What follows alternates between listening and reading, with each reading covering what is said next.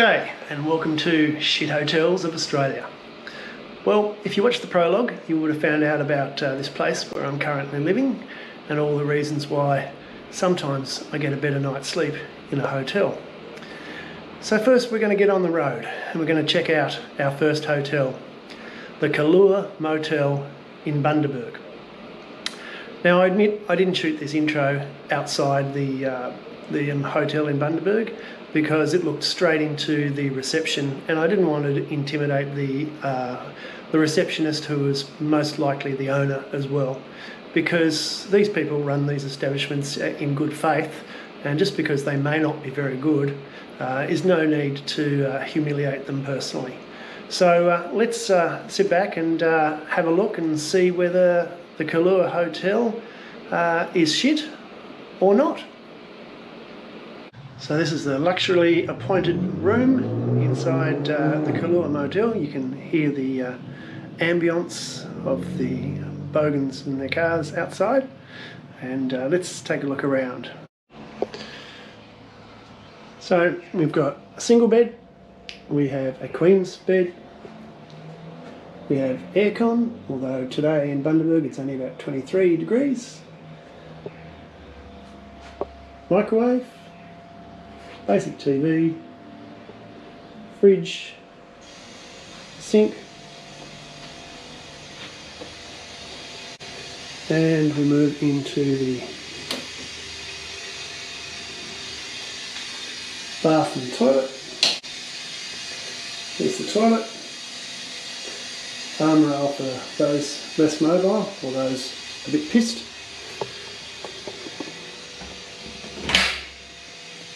And shower.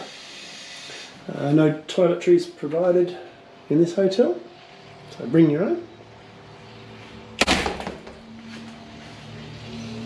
And outside is a pool that I don't think I'd be getting into.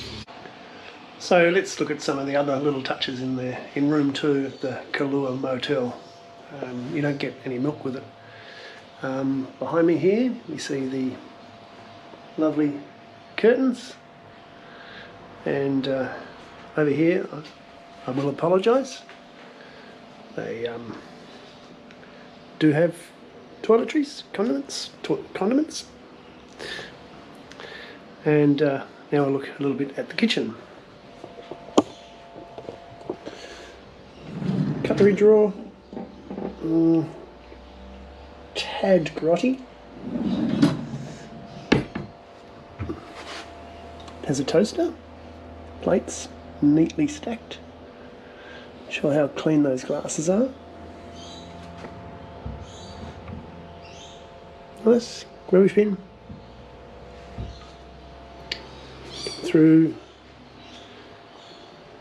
to the wardrobe.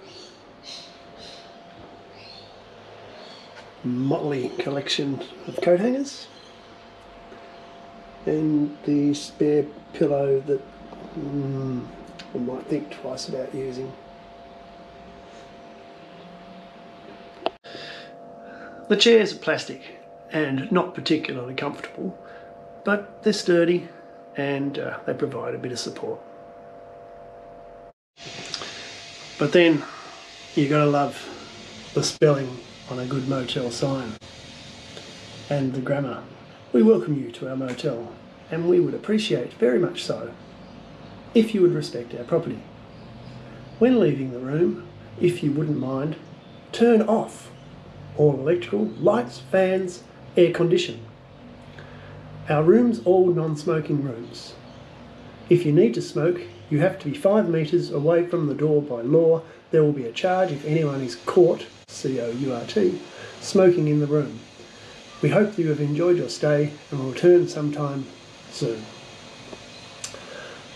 Maybe not. Now we'll check one of the irritation factors, apart from the noise of the cars outside, the noise from the fridge inside.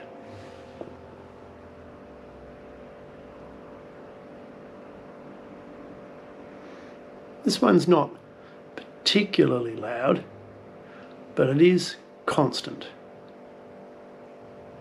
And first, what will be an indication of how readily they check the rooms, we'll do the instant coffee check. Now firstly, international roast, I don't think so, but let's just check the expiry date. February 2024. That's a tick. Well done, Kalua Hotel. So let's check out the TV.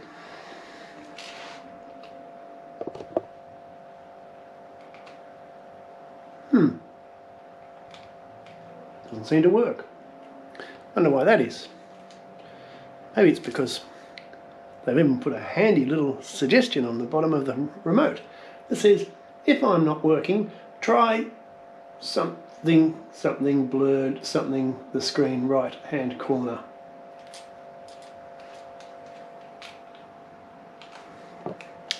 Nicer than to put the note that it might not be working. Might have been actually nicer to fix it. So this is the hotel from the outside, conveniently located next to the very busy main road entering Bundaberg, and a luxury bustling suburb.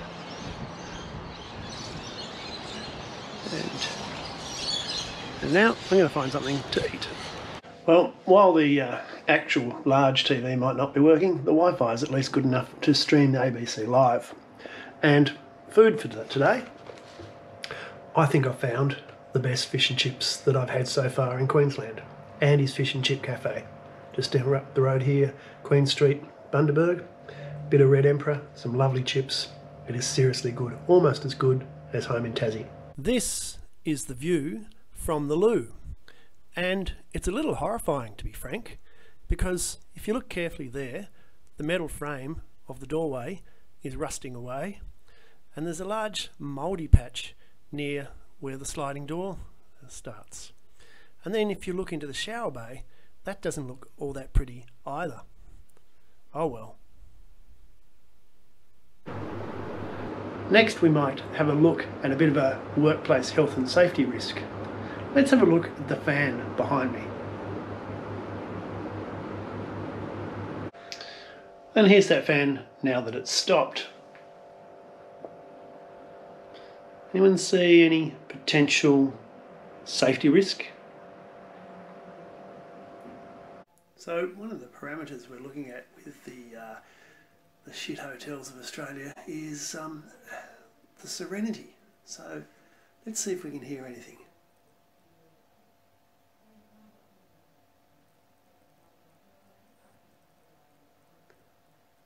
Yep, that's from the room next door, straight through the wall. Nice one. Well, it's a bit hard to pick up the full details of the story going on in the room next door, but we do know that the woman in there has a bit of a problem with the blood tests, and perhaps it could actually be a cancer scare, but I'm really a little bit too embarrassed to actually have to hear everything that's going on. I don't need to hear this woman's intimate details of her life. I don't need to hear whether her family has got life and death issues, but shit hotels in Australia, this might be one.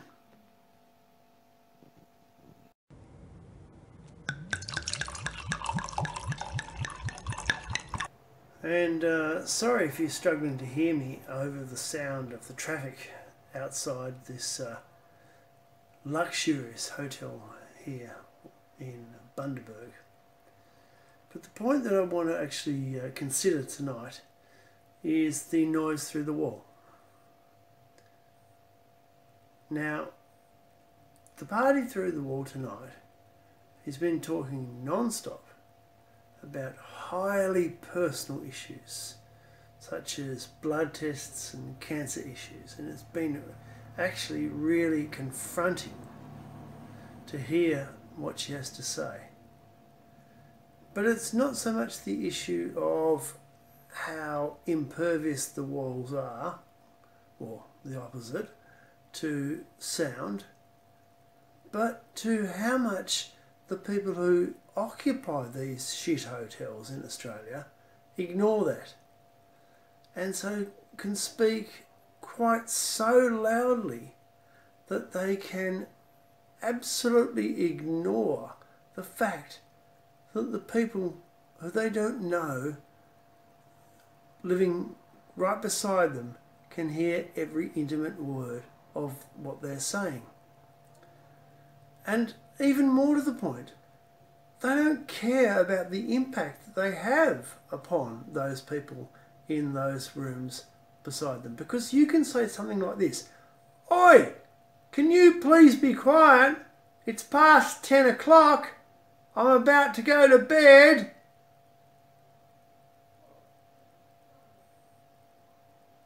And no response. So, shit hotels in Australia, this is you. So it's morning now and time to judge the quality of the sleep. Well, one thing you notice from the bed behind is that there's no blankets. And whilst this is Queensland and we are coming into summer, it was only 14 degrees in Bundaberg last night, and a sheet is not enough. No blankets in the cupboards, nothing. Fortunately, the aircon was reverse cycle, so I could actually put it on to heat the room to keep warm. So to sum up my experience of the Kalua Motel, I've invented something that I'd like to call the pirate score. Sorry, Jeb Brooks, I've ripped it off from you. So let's see, firstly, we'll rate it on cleanliness and upkeep. And unfortunately, I can only give it a 2 for that. Facilities, I've had all the basics, so let's give it a 3. And let's rate it on add-ons like restaurants, pools and everything like that. And had no restaurant, and frankly, that pool, you wouldn't put your dog in it. 0. And entertainment and Wi-Fi. Well, TV had an issue. The Wi-Fi worked, it was a bit slow, so 2. The bed and bath. Well, the bed was good. It was comfortable. Had a really good night's comfortable sleep. But the lack of towels, and the lack of blankets, and the bathroom, well, sorry, I can only give that one 2. So, but then there's the bonus. Did I get a better night's sleep than I would get at home? Well, unfortunately, for this first motel, no, I didn't. No bonus. Sorry, Kalua. That's for you, a score of 9 out of 20. So, that's the Kalua Motel in Bundaberg. And I think we can all agree that it's pretty much shit. If you've enjoyed this video, please click the like button and consider subscribing to this channel. And stay tuned for the next hotel, which hopefully won't be one of the shit hotels of Australia. Thanks for watching. See you in the room.